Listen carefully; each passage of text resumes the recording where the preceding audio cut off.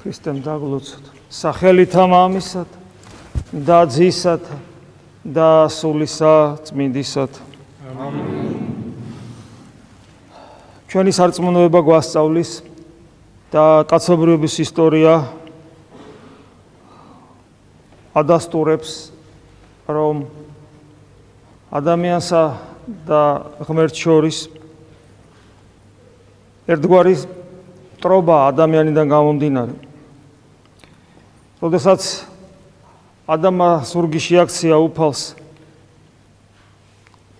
სამყარო, რომელიც ადამის მორჩილებაში უნდა ყოფილიყო, სამყარო, რომლის გვირგვინათაც შეიქმნა ადამიანი, რომლის მეუფეთად შეიქმნა ადამიანი, სწორედ აი ამ ადამიანის ღმერთისაგან განდგომიდან გამომდინარე ეს სამყარო მას მტრად გაუხდა და ეს ტრობა კიდევ მეორე კაცობრიობის ისტორიაში ვლინდება და თითოეული ჩვენგანის ცხოვრებაშიც და ჩვენ ამას ყველანი ვხედავთ. ადამიანს ტრობს ეს სამყარო იმით, რომ მიწა ძეცვსა და ეკალს აღმოაცენებს, ხოლო კულტურული მცენარე, რომელიც ადამიანს საკვებად ჭირდება, დიდი შრომის ფასად მოიპოვება. ადამიანს ტრობენ ცხოველები. ადამიანი მტრობენ ერთმანეთს და კაცობრიობის ისტორია, ომების ისტორია. ადამიანს ტრობს საკუთარი თავი. ადამიანი ბერდება, ავადმყოფობს, კვდება. ადამიანს კონტროლიდან გამოვდის საკუთარი ნერვული სისტემა და ეწყება ფსიქიური აშლილობები.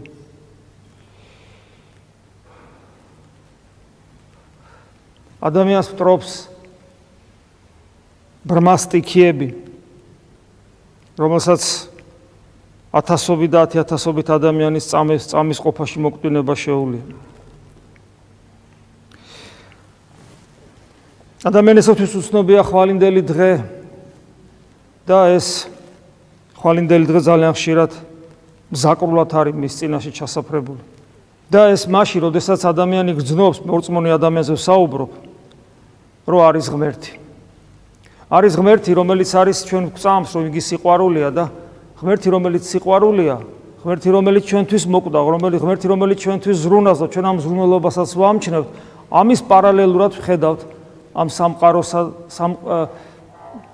სამყაროს ჩვენდამე დამოკიდებულებას, რომელიც ბრალეულობაც ჩვენზეა, მაგრამ აი ეს ბრალეულობა დღეს პავლე მოციქულთან, რომელთა მიმართ ეპისტოლეში სწორედ ამგვარად იქნა აღმოკითხული ჩვენს მიერ, რომ ეს არის მტრობა ადამიანისა და ღმერთს შორის და ეს მტრობა დაიწყო ადამიანისგან. სხვათა შორის აი ამ მტრობაში შედის სტიქიები ვახსენე და სტიქიებში შედის არა მარტო ბუნების მოვლენები, ცუნამი, მიწისძვრა და ასე შემდეგ, არამედ ისეთი პოლიტიკური მოვლენაც სამყაროში, როგორიც არის იმპერია. საქართველოს ისტორია, საქართველო რატომღაც პატარა ქვეყანა იყო ყოველთვის. ისე ძალიან საინტერესოა. ჩვენ ვერ გამომრავლდით. იყო დრო, როცა ჩვენ ძალიან ბევრნი ვიყავით, თვით ევროპული საზომით, მაგალითად, როცა ვამბობთ, რომ საქართველოს მოსახლეობა იყო 8 მილიონი, თავისი თქვათ გარშემო ტერიტორიები 12-მდე წადიოდა. ჩვენ არ უნდა გვეგონოს, რომ ეს ცოტა, იმიტომ რომ იმ პერიოდში ევროპის მთელ რიგ სახელმწიფოებში გაცილებით ცოტა ნაკლები ადამიანი ცხოვრობდა. საქართველო ბევრი იყო მაშინ, მაგრამ აი ეს რაოდენობა გაჩერდა, მე მუდამ სულ იკლებს, ეხლაც იკლებს, ტერიტორიები რაც ჰქონდა ისა გვაქვს, კიდევ უფრო ნაკლები. ანუ ჩვენ არ გამომრავლდით. ამ დროს როცა არიან ერები, რომლებიც ძალიან მრავლდებიან. ეს თვითონ ჩემთვის საიდუმლოებაა და მე ვფიქრობ, ამის ეს ლოგიკურად ახსნა პრინციპში შეუძლებელია. ეთყობა საღვთო განგებულება არის აქაც ჩარეული, არ ვიცი.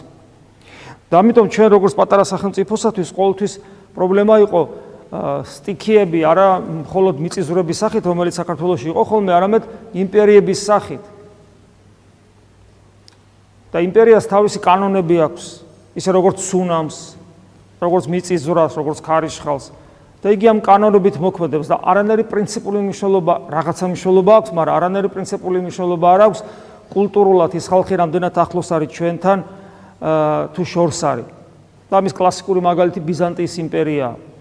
რომელიც უმნიშვნელოვანესი იყო ჩვენთვის, ჩვენი კულტურული განვითარებისათვის, მაგრამ იგი პოლიტიკური მტერი იყო ყოველთვის ჩვენთვის და ჩვენ მის წინა მას ვებრძოდით, ხმლით ხელში.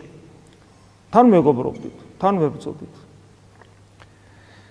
აი ეს ყველა უბედურება, რაც სამყაროში არსებობს, რასაც ჩვენი ერი, როგორც პატარა ერი, რასაც თითოეული ჩვენგანი ზოგადად საერთოდ ადამიანი სამყაროში საკუთარ თავზე იწონებს, კიდევ ერთხელ ვიმეორებ, ამ მდგომარეობას პავლე მოციქული მტრობას უწოდებს ღმერთსა და ადამიანს შორის.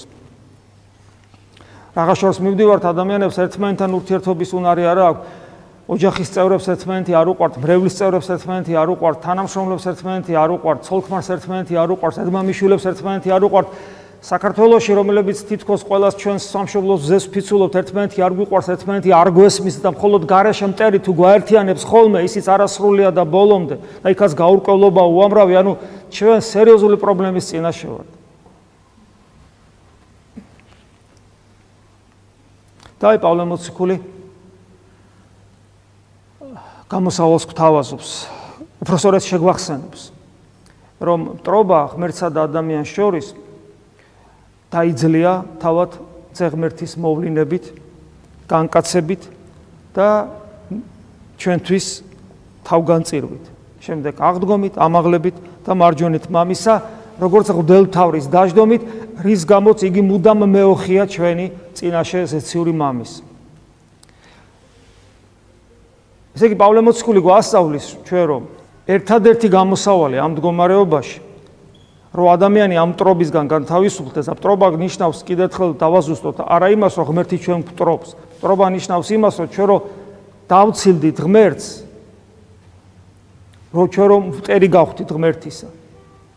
ადამიანი, რომელიც არის ღვთის ხატი და მსგავსი, მასში ღვთის მსგავსება ხო ფაქტურად აღარ არსებობს და თითქმის და ღვთის ხატობაც ასე დაჩრდილულია. ადამიანი, რომელიც სამყაროს ზემოთ უნდა მდგარიყო, როგორც მისი მეუფე, ხდება ისე, რომ დაემორჩილა სამყაროს, თავისთავად დაუმორჩილა. გახსოვთ, როგორ მოინდომა ადამმა გამხდარიყო ბრძენი და მცოდნე და რასთავარია გამხდარიყო ღმერთი. ის, რაც მას პოტენციაში მიეცა, რაც სრულად უნდა რეალიზებულიყო მასში, როგორ მოინდომა ამის გაკეთება. თავი მოუდრიკა ამ სამყაროს, ანუ გარეგნულად ნაყოფის ჭამით უნდოდა ეს მომხდარიყო მასში. ეს ცდუნება ეშმაკის. ანუ თავისთავად დაუმორჩილა სამყაროს სტიქიას, ნივთიერებას, მატერიას დაუმორჩილა. და ამის შედეგად ზუსტად, რომ სამყაროს დაუმორჩილა საკუთარი თავი, ამის მერე ადამიანი გახდა, გადაიქცა სამყაროს ნაწილად. და სამყაროს, აი ამ ხშირად ვახსენებთ ხოლმე ამ სიტყვას, დეტერმინირებული სამყარო, ანუ მიზეზშედეგობრივ ჯაჭვში ჩაკირული გახდა ადამიანი და ადამიანი თითქოს კარგავს თავისუფლებას. და ადამიანი პრინციპში აღარ არის თავისუფალი. და ადამიანი ემორჩილება ყველა ამ სტიქიას, არის შეშინებული. ადამიანი ემორჩილება სტიქიას, კიდევ როგორც ვიმეორებ, საბუნებისმეტყველო თვალსაზრისით, ასევე სტიქიას დაცემული ბუნებისა, ტყავის ამოსელი რომ მისცა. და ადამიანი ემორჩილება ამ სტიქიას, ადამიანი ემონება ამ სტიქიას, ადამიანი იდრგუნება ამ სტიქით და ადამიანი არის მონა, როგორც უფალი უწოდებს ადამიანს, მონა, ცოდვის მონა, ასწორად ამას ქვია და ადამიანი კარგავს რა თავისუფლებას, ადამიანს აქვს რა დაკარგული უნარი ღმერთთან ურთიერთობისა, ადამიანი არის იმ მდგომარეობაში, რა მდგომარეობაში თითოეული ჩვენგანი იმყოფება და რასაც ჩვენ ხედავთ ჩვენს გარშემო და კაცობრიობის ისტორიაში. მაგრამ პავლე მოციქული კიდევ ერთხელ ვიმეორებ, გვთავაზობს გამოსავალს, რომ ჩვენ გავხდეთ ახალი ადამიანის, ანუ ქრისტეს შვილნი. ქრისტემ შეგვარიგა თავისი მოვლინებით და თავისი თავგანწირვით.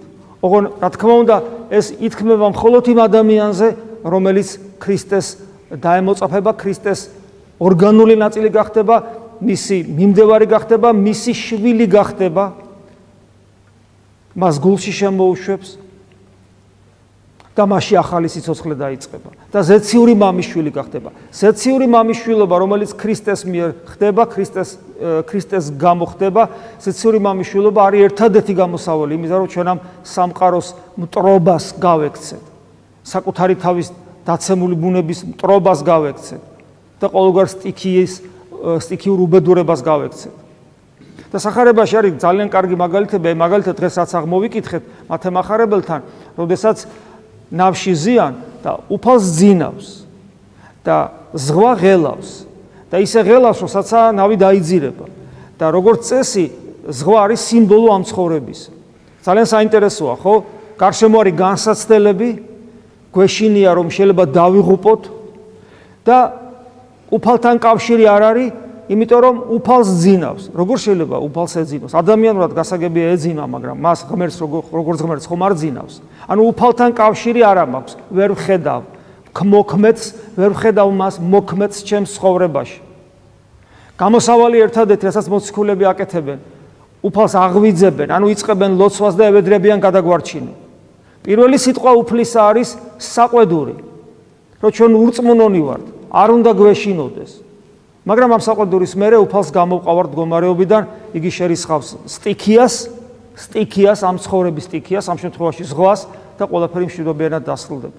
დაახლოებით მსგავსი რამ არის, როდესაც პეტრე მოციქული უფალი მოდის ზღვაზე, გადმოდის ნავიდან უფლის კურთხევით და მიდის ზღვაზე. ამ სტიქიაზე ზემოთ დგას, ზღვა ეს სოფელია, ამ სოფელზე მაღლა დგება, იმიტომ რომ მას თვალსაწიერში მხოლოდ ქრისტე ყავს. მიზანი ქრისტეა, მისკენ მიდის. მთელი მისი არსება ქრისტეთი არის შემოსილი.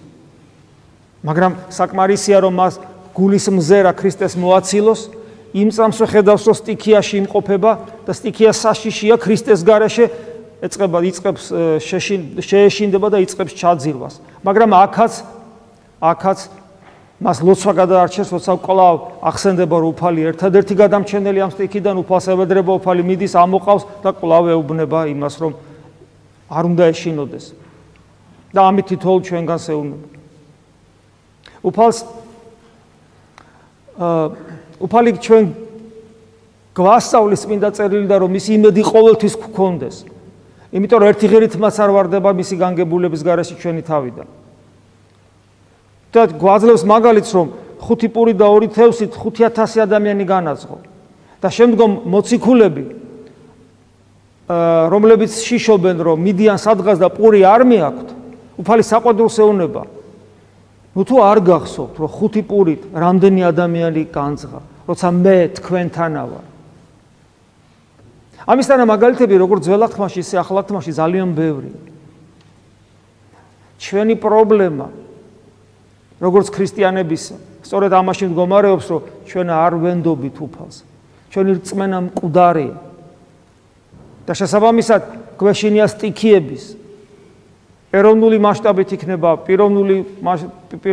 თითოეულ პიროვნებასთან დაკავშირებით იქნება თუ ასე შემდეგ. და გამოსავალი ერთადერთია. ჩვენი გულის მზერა არასოდეს მოცილდეს იესო ქრისტეს.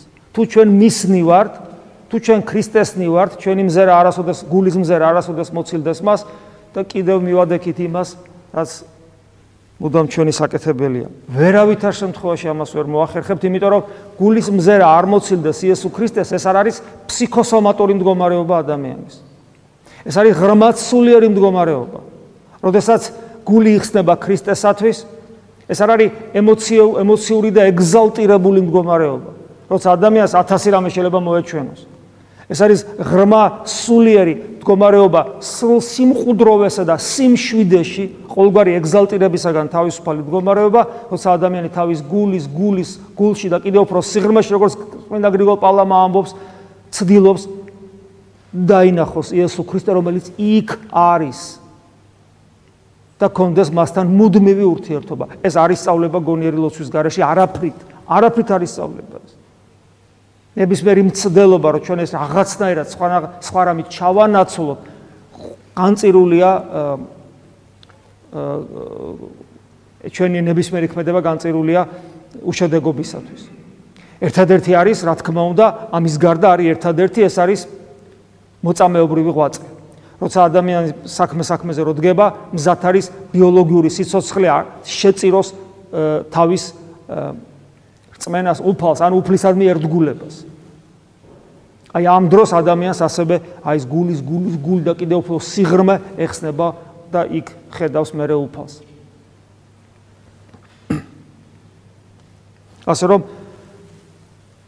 კიდევ ერთხელ მოგვიწოდებს დღევანდელი წმინდა წერილი აქედან გამომდინარე, რომ ჩვენსა და ღმერთს შორის მტრობა არ იყოს და რაც გულისხმობს კიდევ ერთხელ ვიმეორებ იმას, რომ დაუცველი ვართ ამ სამყაროში, კიდევ ერთხელ მიგვანიშნებს ამის წმინდა წერილი, როგორ გავექცეთ აი ამ ცხოვრებისეულ სტიქიას, ეს არის გავაღვიძოთ ჩვენში ქრისტე და მუდამ მას მოუხმოთ ჩვენს გადამრჩენელად. ეს არის ჩვენი უმთავრესი საქმე. და რა თქმა უნდა, ჩვენ უნდა მაგალითი ვიყოთ ჩვენი ერისათვის, რომელიც ემოციურად ცდილობს პატრიოტული გზნობებით, მაგრამ უმიზნოდ ხშირ შემთხვევაში ცდილობს გათავისუფლდეს პრობლემებისაგან და ძალიან გვაგონებს ჩვენი ერის მდგომარეობა იუდეველების მდგომარეობას იესო ქრისტეს პერიოდში და იმ პერიოდში, იმის წინ ცოტა და იმის შემდგომ, ქრისტეს მოვლინებამდე და ქრისტეს ჯვარცმის და ამაღლების შემდგომ პერიოდის იუდეველთა მდგომარეობას, როდესაც მთელი იუდეველები შეპყრობილი, კარგი ღირებულებით, რომელსაც პატრიოტული გზნობა ჰქვია, მუდამ ცდილობდნენ გამოსავლის ძიებას. და როდესაც უფალმა მათ მიანიშნა ერთადერთ გზაზე, რომ გათავისუფლდით უპირველეს ყოვლისა ცოდვისგან, ამ სიტყვის გამო, რომ თქვენ მონები ხართ და გათავისუფლდით უპირველეს ყოვლისა ცოდვისგან და დანარჩენს ღმერთი მიხედავს, ამის გამო ერთ-ერთი ეს იყო მიზეზი, რის გამოც ქრისტე ჯერ და მე ქრისტიანები მოიძულეს. ძალიან სავალალოდ დამთავრდა მაშინ მათი მდგომარეობა ქრისტეს ჯვარცმიდან 70 წლის მერე მათმა სახელმწიფომ არსებობა შეწყვიტა. ჩვენთვის ეს მაგალითია. ძალიან საინტერესოა ამ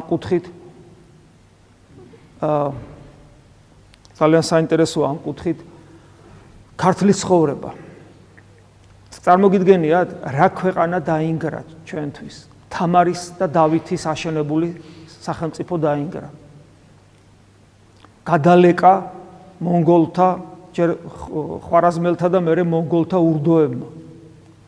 და ეს უმშვენიერესი, ულამაზესი, ძალიან დიდი კულტურის, თავისუფლების ზეიმი რო იყო და დიდი ქრისტიანული ქვეყანა წამის ყოფით წაილეკა და იმის მერე ფეხზე ვეღარ წამოდგა.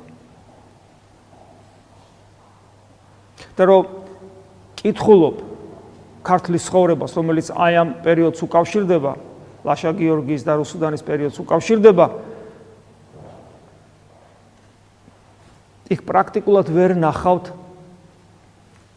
მონგოლთა, ხვარაზმელთა ლანძღვაგინებას. იქ ნახავთ მხოლოდ ქართველთა ხაზგასმოს, ქართველთა იმ უკეთურებებს, რომელმაც ეს უბედურება გამოიწვია ჩვენზე.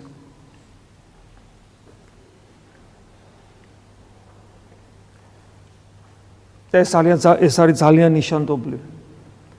წარმოიდგინეთ იმ პერიოდში, როცა ხვარაზმელები შემოვიდნენ, 100,000 ადამიანი მოკვდა ქრისტესათვის. საოცარი გმირობის მაგალითი ვაჩვენეთ ჩვენ მაშინ. მაგრამ არ უნდა დაგვავიწყდეს, რომ ამ გმირობას წინ ჩვენი სულიერი დაცემა წინ უძღოდა. როდესაც ქართველს არა მარტო მკლავი მოუდუნდა და ფსიქიკა მიეძინა, არამედ სულიერადაც არაჯანსაღ მდგომარეობაში აღმოჩნდა გაზულუქებული მრავალწლიანი თითქმის ორ საუკუნოვანი ზეობით და დიდებით. გაამპარტავნდა ქართველი კაცი. დაკარგა ის მთავარი, რაც ქრისტიანს უნდა გქონდეს და ქრისტიან ერს უნდა გქონდეს. და სწორედ ამაზე მიანიშნებს ჟამთა აღწერელი ასლოვან მატიანეში ამ წიგნში, რომელიც ქართლის ცხოვრების საუკეთესო წიგნია, მე თუ მკითხავთ, იმიტომ რომ ეს წიგნი არის დაწერილი როგორც საღვთო ისტორია ჩვენი ერისა. იდეაში ჩვენ 70 წლის განმავლობაში ეკლესიას უნდა შეგვძლებოდა და ჩვენი ეკლესიის კურთხევით უნდა დაწერილიყო საქართველოს ისტორია ამგვარად, მაგრამ ჩვენ ესეც ვერ მოვახერხეთ. მე ამას იმიტომ არ ვლაპარაკობ, რომ უიმედოთ ვარ, მე იმედიანად ვარ, იმიტომ რომ ჩვენ გამოსავალი გვაქვს დღევანდელ სახარებაშიც და გამოსავალი გვაქვს ჩვენს ისტორიაშიც და საერთოდ საღვთო ისტორიაშიც ბიბლიურ ისტორიას გულისხმობთ. ვიცით, რაშია გამოსავალი. და ღმერთმა მოგცეს სიბრძნე ქრისტეს მიერ მთელ ერს, რომ ეს გამოსავალი ჩვენ საკუთარ თავს განუკუთვნოთ და მერე შესაბამისად ღმერთი იმოქმედებს ჩვენში. ოღონდ რა თქმა უნდა, პირველადი აქ ამ შემთხვევაში მაგალითის მიმცემი მედროშე უნდა იყოს ეკლესია, რომელიც სამშაბათსაც გუშინ გითხარით, რომ 9 აპრილის და ის ამბები რო იყო 80-იანი წლების ბოლოს, რომლის მონაწილეც პრინციპში სულ არ ყველაფერი ვიცი იქ ახალგაზრდა რო ვიყავი მაშინ ერთი ნიშნით ხასიათდებოდა. ძალიან ცუდი ნიშნით. ჩვენ არ გვჯეროდა მაშინ ეკლესიის ახალგაზრდებს. გავიდა 30 წელი და დღევანდელ ახალგაზრდებსაც ასევე არ ჯერათ ეკლესიის. და მაგ კითხვის ნიშანი, ნეტა ვისი ბრალია ეს? პასუხი მაგ ჩემთვის. ჩემი როგორც ღუდლის, სხვა ღუდელმა და სხვა იერარქმა თავის თავზე თვითონ თქვას. ჩემი როგორც ღუდლის და ვანზოგადებ, ჩვენი ბრალია ეს ეკლესიის. და ჩვენ 30 წლის განმავლობაში ვერ ვისწავლეთ იმ ენაზე ლაპარაკი, რომელ ენაზეც ახალგაზრდამ უნდა მოგისმინოს და გაგიგოს. იმიტომ რომ როცა ვზეიმობთ ღვთისმშობლის წილხვედრობას, მას ფასი არ ექნება თუ ეს ახალგაზრდებმა არ აიტაცეს, იმიტომ რომ ჩვენ წამსვლელები ვართ, ახალგაზრდები მომავალნი არიან. მათ უნდა მიიღონ ესტაფეტა და ვისგან მიიღებენ ესტაფეტას, თუ არა ჩვენგან და როგორ მიიღებენ, ჩვენ თუ მათ ამას არ გადავცემთ. და ჩვენ თუ არ გადავცემთ ესტაფეტას, ისინი ვინც რაიმეს გადასცემენ, მოიძებნებიან ესეთი ადამიანები, ესეთი ძალები და საქართველოს აღარ იარსებებს. ჯვარი გწერია, დაგვიფაროს უფალმა ამინ. მადლი უფლისა ჩვენისა იესო ქრისტეს და სიყვარული ღვთისა და მამის და ზიარება სული საწმინდისა იყოს თქვენ ყოველთა თანა. ამინ.